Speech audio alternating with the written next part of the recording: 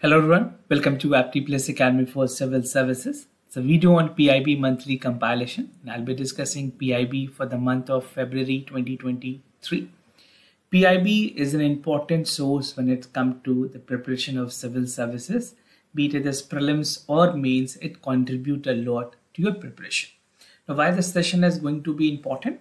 Because in this session, I'll be including some of the important news from the general studies paper perspective.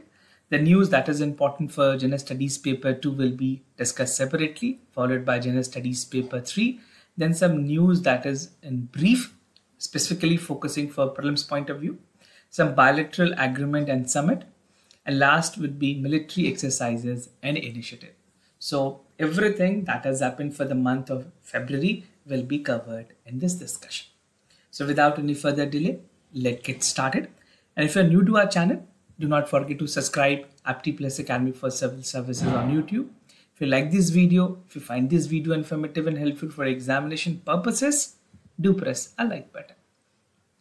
And before starting the discussion part, those of you who are looking forward for prelims 2023, this is the time to enroll and practice a lot more question. We have prelims test series 2023, where you will be provided with 60 high quality tests and a total of 6,000 plus questions, along with the subscriptions of IAS Gazetted magazine, which is a reputed magazine for current affairs that will give you a holistic coverage of your current affairs. For more details, you can refer to the description of this video, where I provided a link for registration, and this course is available both online and offline mode.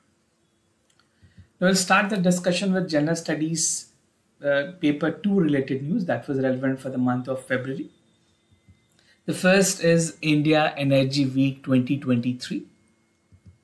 Recently, Prime Minister has inaugurated India Energy Week in Bengaluru in Karnataka. And this is significant because India has already made commitment in many important forums about its commitment regarding reducing the global greenhouse gas emissions, reductions of coal uses, and moving towards the transition energy. So India's energy demand has significantly increased, and it's expected to reach 11% of the global demand against 5% currently. So this is a factual information that you can take a note of. At present, the demand is at 5%. This is expected to rise by 11%.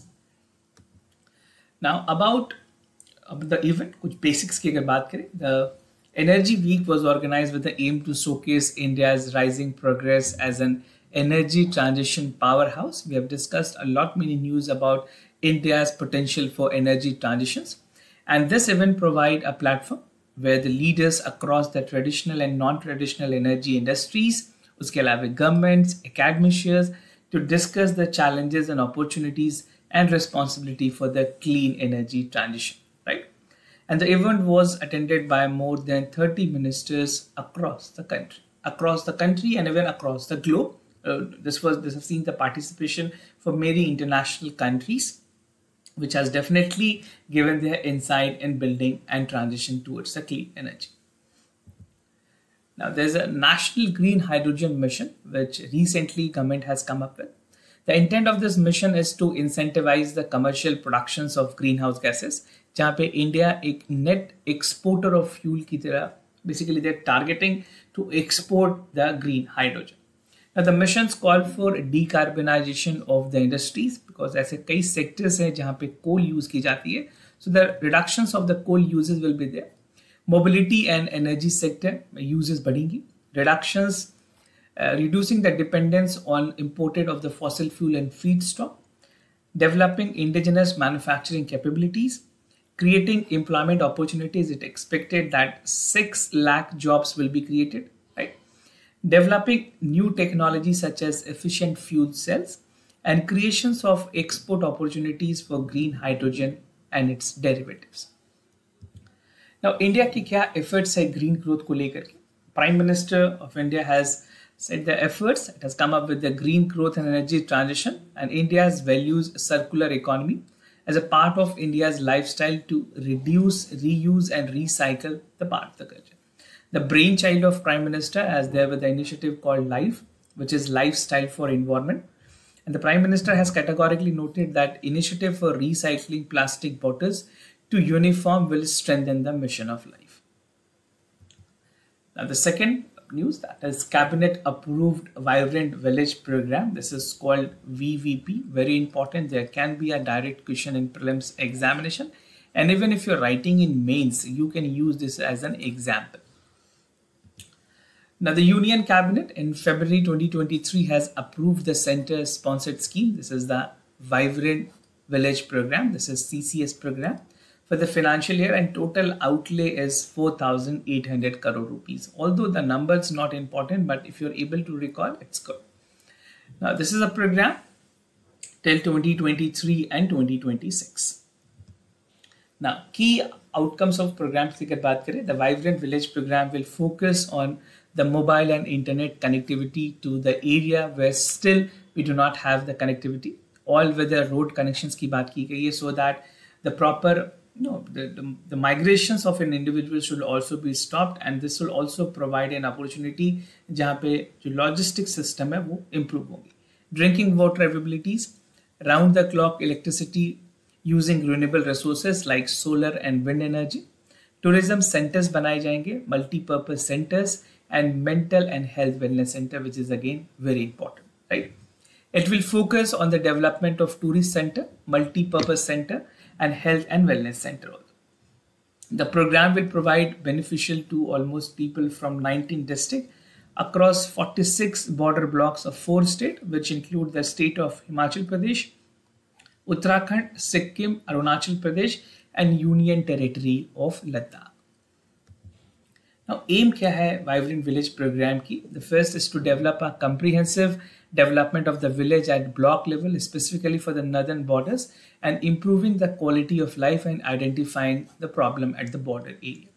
Now, second, it will help to encourage the native locations, जहाँ के जो border areas हैं, जो out migrations हैं, उनको रोकने की कोशिश की गई है by providing them job security or livelihood options.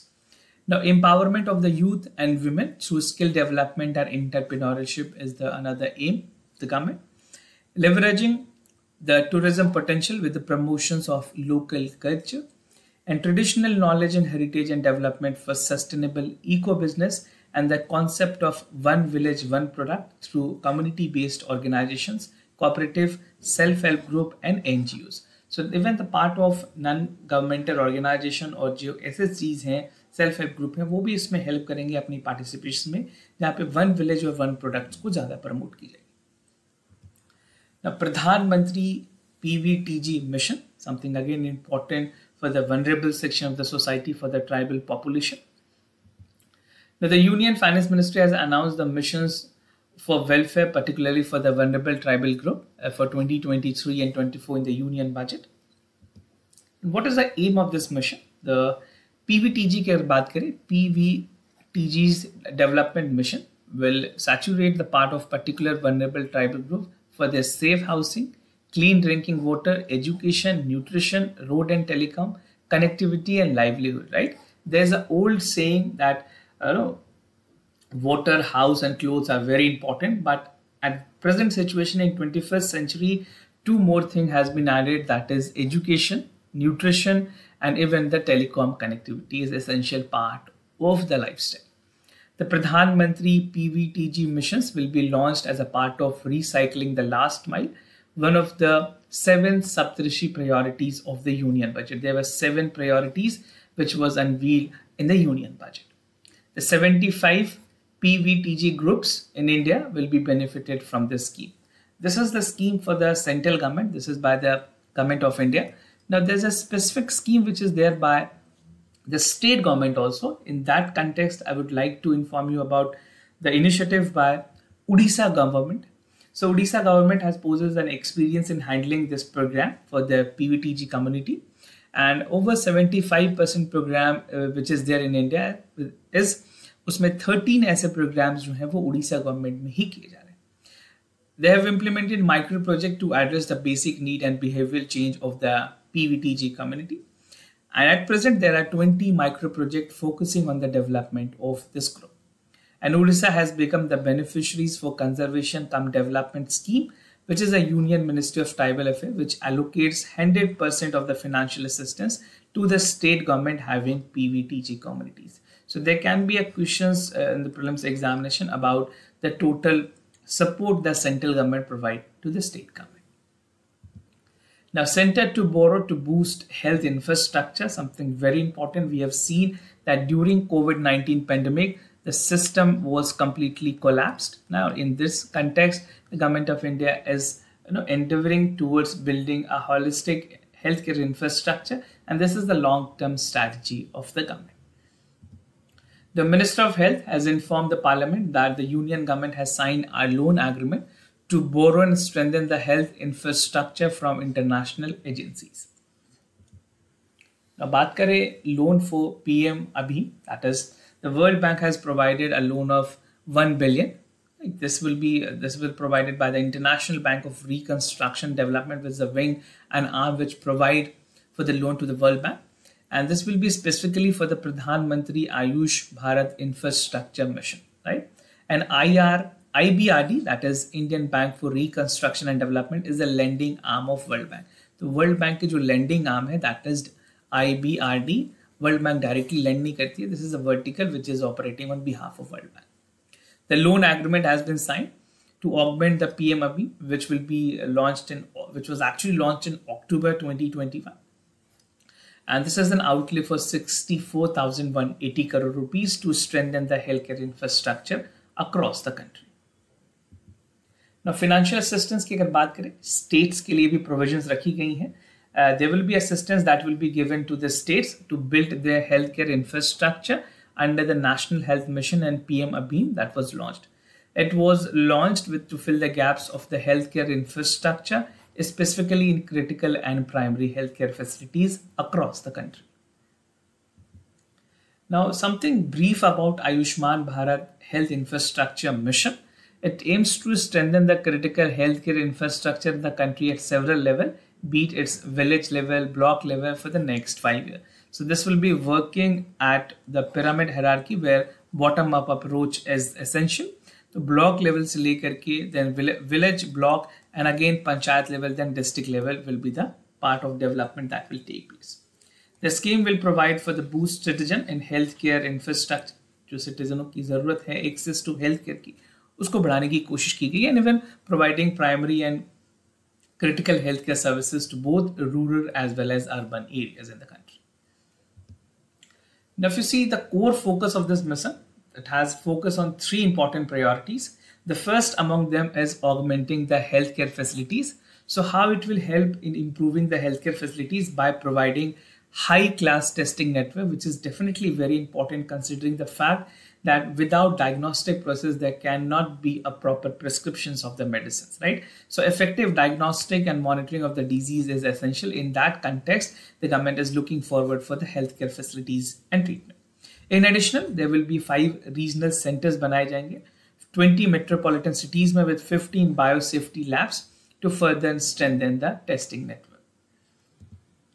Now, second is establishing the public healthcare lab for diagnostics and diseases. So it aims to support the healthcare and wellness system in the country to ensure effective and timely treatment. The center will have the facilities for early detections of the diseases that will offer for medical consultations, tests, and medicines. In addition to this, the government planned to set up 35,000 actually new critical beds in 600 districts across the country and provide basically to the seriously ill patient and patient who are in the dire need of the beds. Now, the third is expanding the existence research institutions and study pandemics. So pandemics के study करने के लिए research institutions बनाए जाएंगे, which is again very important that government has focuses upon, because the mission will call for building a capabilities to conduct comprehensive research and studies on pandemics. So a lesson need to be learned that we have lost a lot more human life. There was a collapse of the complete system. So this study will give us a brief idea that how are the future precautions that need to be taken. At national level, the government plans to establish one nation institute and one health at 4 National Institute of Virology. Among them, the NIV Pune is the top institution. Now, some news that is related to General Studies Paper 3 and relevant for your examination. The first is G20 discussions on regulating the crypto assets. The Union Finance Minister said that India will be discussing with the G20 members about the SOPs. So SOP की बात की गई है for the crypto asset, right? So this is something very important. India is having a G20 presidency at this time, and India want to set a precedent in working towards various dimensions and sectors to explore the potential and even to regulate the sectors. Now, India's crypto asset industries की बात करें, although before I begin the discussion, RBI ने categorically यहाँ कह दिया है that they're not recognizing the part of crypto, right? So India's crypto asset industries had witnessed exponential growth over the last 5 years, and country has reported 15 million crypto assets holders with a total value of INR 6.6 billion in crypto holding. And India has 2 crypto unicorns, right? And over 350 crypto startup that is flourishing in the country. Now, roadmap to eradicate leprosy in India, something important because there's a roadmap. Government definitely is looking forward to overcome the problem. Now, despite being declared eliminations of leprosy in 2005, the country still have over 52% of world leprosy patients. And leprosy is a chronic bacterial infections that infect the skin, nerve, lungs, and eyes. So this is a point to be noted. It's a bacterial disease and not viral. So there can be a question. So you need to eliminate this.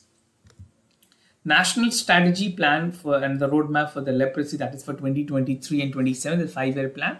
The government will be looking forward with union health ministries to achieve the 0 cases of infection by 2030.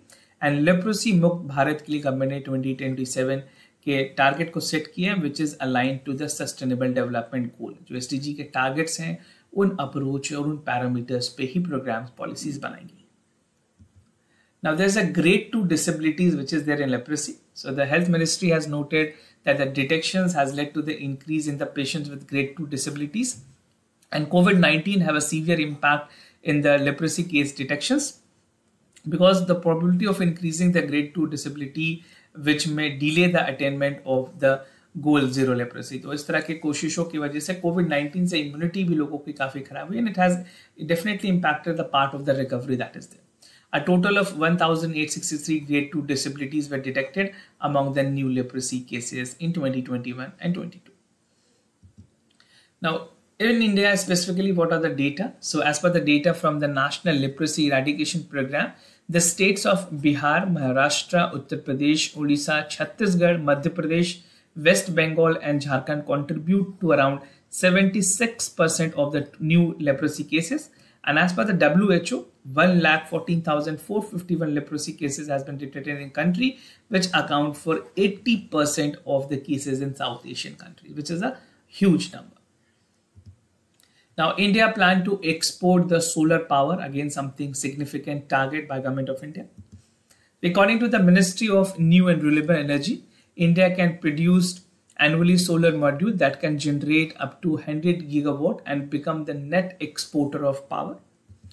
Now, India's solar targets की अगर बात करें, as a part of the climate pledge, India is targeting to install 175 gigawatt of the renewable energy capacity by 2022. And this include 100 gigawatt from solar, 60 gigawatt from wind energy, 10 gigawatts from bio powers, and 5 gigawatts from hydropower, right? So, but at present, India has only installed 122 gigawatt against the target that was for 175. So this is the bifurcation of the target that has been achieved.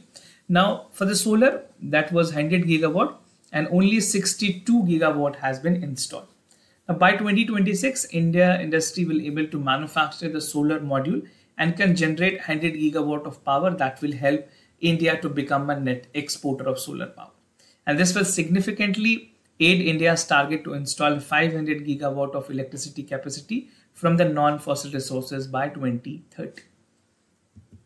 Now, advantages क्या है solar panels की? Definitely, solar energy is a suitable alternative for the fuels, and solar panel can be used as a massive saving. अगर बात करें electricity की, even if see there are solar batteries, there are solar scooter, the part of the thing that is there, even electric scooter. I'm not talking about the solar one because we have not come with the solar scooter as such. But जितने भी solar related items हैं वो आपके electricity को काफी save करती हैं. Using the plug and play model, the solar power tariff is reduced by more than 75%. Now, webinar on energy for sustainable growth. So the Prime Minister has made an address, and this was an address on the post-budget webinar by the Prime Minister, and the theme, the webinar was organized on energy for sustainable growth.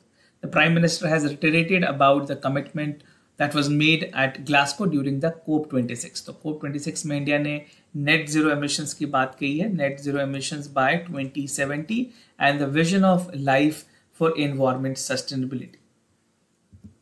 Now, pillars of green growth की अगर बात करें, there are three important pillars, that is increasing the productions for renewable energy, reducing the use of fossil fuel in the economy, and moving towards a gas-based economy. Now, government की क्या measures हैं इस regard में? Government of India is definitely looking forward for the green growth and energy transition. In this regard, there are several measures. Some of them include ethanol blending, जहाँ पे 20% की target की गई थी. It is expected that we'll achieve it by 2025. The actual deadline was 2030, right? प्रधानमंत्री किसान ऊर्जा सुरक्षा एवं महाअभियान, that is PM Kusum. It's basically a scheme for solarizing the agriculture sector. Incentive for solar manufacturing, rooftop solar scheme, coal gasifications, and battery storage. So these are the government measures to ensure that we are moving towards green growth and energy transmissions, right? Now, green growth की अगर बात करें, there's a 7 priorities which I have told you, which is there in the budget also. तो ये सारे missions हैं. अगर बात करें green hydrogen missions की, energy storage project, green credit program, PM Pranam, Misty, that is for protecting the mangroves. There can be a direct question in prelims examination. Wetland conservations and Govardhan for the biogas scheme. Now, under the National Green Hydrogen Mission, India aims to produce 5 million ton of green hydrogen. Now, Govardhan scheme is set to have like 500 new plants across the country. Now, emissions trading scheme, that is something important for the prelims as well as for the mains. The central government is working towards the final stage of notifying the emission trading scheme, and the scheme will require the polluting industries to achieve certain standard of energy efficiency and permit them to trade with the improvement. So December 2022 में central government ने एक bill pass की थी, that was named as Energy Conservation Amendment Bill. Now, about emission trading as a basic concept, बात करें emission trading की, refer होती है as a cap and trade, जिसे CAT भी कहते हैं. It is an approach that aims to reduce the pollutions using successful method where the environment and human health are also taken care of. An MNC trading program has two components. First is to limit on the pollutions, and even tradable allowances equal to the limit of authorized allowances to emit specific amount. तो एक specific targets दी जाती हैं जो कि usually 1 ton of pollutants जो है उनके हिसाब से, and credit system दी जाती है that is actually helping. So in India, we have Delhi Metro that is provided with the carbon credit also in the trading part. Sectors that will be covered, notified will be specified for the sectors. Some important sectors include aluminium, cement, fertilizers, and even to a larger extent, there will be companies that will be exceeded with the target of credit certifications that could bank or sell if they fail to meet the target, right? So certificates that could sell to the companies if they fail to meet the target will be an option that will be given. Emission trading schemes की अगर बात करें, it is called the deployed in European Union and Korean countries. तो इस तरह के scheme already दूसरे country में operate कर रही हैं. This is not new to India. Now, nodal body, again important for prelims examination. In the nodal body, BEE, that is the Bureau of Energy Efficiency, will be taking care of, which is working under the Ministry of Power. And B is running with the Performance Achievement Rate, known as PAT. There's a question in UPSC prelims in 2015, I guess 15 or 16, to check it out. So there was a question that called for that 1078 industries will be the part of the 13 sectors with the security certificates if they exceed the certain targets. Now, India's first trading programs की अगर बात करें, Gujarat has become world first market to have a particulate matter emissions with 155 industrial unit as Surat for the live trading and the emissions trading scheme. And the program is a market based where the government set up cap on emissions and allow industries to buy and sell below the cap. Now, some news that is brief in nature and more relevant for your prelims examination. Yuva Sangam portal. This is a portal which was launched with aims to build empathy between the youth and northeastern state and other states. It is an initiative to build close ties between the youth of northeast region and rest of the India under the spirit of Ek Bharat, Shrestha Bharat. So this is exposure to visit youth in various states of India. Now, second India Rice Congress, which was inaugurated by President of India at ICR National Research Center Institute at Qatar. The President noted that the rice is a cornerstone for food security in India and as a key factor for India economy. And the President has also praised the effort that was made by the ICAR NRI in the development of India's first high protein rice, that is CR310. This is important. There can be a direct question with the CR310, right? So आप इसे याद कर लें. And also it has released hygiene variety called CR350. Adi Mahotsav, which was recently inaugurated by the Prime Minister. It's a festival which called for the forecasting the traditional value and knowledge base of the national tribal people. So this is a national tribal festival which was organized at Major Dhyan Chand Stadium in Delhi. And this is an attempt to showcase the culture of the tribal people, their spirits, the cuisine, their commerce, and the art Christian skills that is there. This is organized by the TRIFED, that is Tribal Cooperation for Marketing Development Federations Limited. And the Prime Minister has emphasized that we should have a pride on the tribal people USPs because they are moving, they are working, they are helping also to move towards the sustainability development, and it's a tribal glory that is actually helping with the part of the development, right? Moving to an unprecedented pride for the country. And he emphasized that the tribal community has also a lot to inspire with regards to the sustainable development because everything which is done for the productions and the part is an organic and does not involve for any kind of pollutions. Now, a small satellite launch vehicle, something important for science and tech portions in the prelims examination. So ISRO has launched small satellite in a second attempt or almost 450 circular orbit 15 minutes में complete हुई है. 3 satellites थे. First is ISRO EOS-07. Second was US based firm Antrix, that is Janus 1, and Chennai based spacecraft that is SpaceKit's Azadi Sat 2. Right? It provides low cost space offering low return around the flexibility accommodating multiple satellites and demand for the infrastructure development. Right? Demand for minimal launch infrastructure part. So it configures 3 propulsion and velocity terminal module also. So this is an image of how it can help India in improving the part of the launch system. Now, Khanan Prahari mobile app. This is something important to help the people in terms of providing the knowledge about the coal mine surveillance management system. और जो illegal mining है उसको curb करने के लिए उसमें transparency लाने के लिए इस तरह की कोशिश की गई है using the space technology, and it will call for the detections of the fraud that is taking place in terms of illegal mining.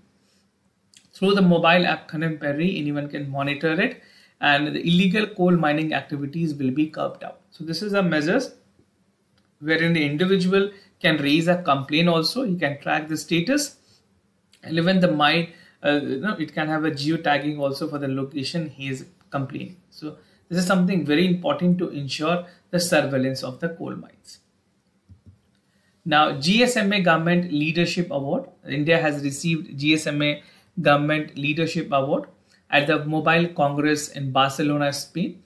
And GSMA is associated to bring mobile operator and key stakeholders into global mobile industries, and which represent 750 mobile operators, 400 companies and telecom ecosystem recognizing one of the countries every year. So this can be a relevant question for many other government examination and specifically going to be relevant for the UPSC prelims as well. And moving to the next segment, that is bilateral agreement and summits. So first is India and Italy to enhance the defense pact. India and Italy will definitely look forward to increase their bilateral defense cooperations. And this is likely to be announced during the Italian Prime Minister is visiting India. And Prime Minister will visit to India as a chief guest of Raisina Dialogue Conference. Indo-Pacific strategy is very important when we are talking about India and Italy. So the Prime Minister will be the third Italian Prime Minister to visit India in the past decade.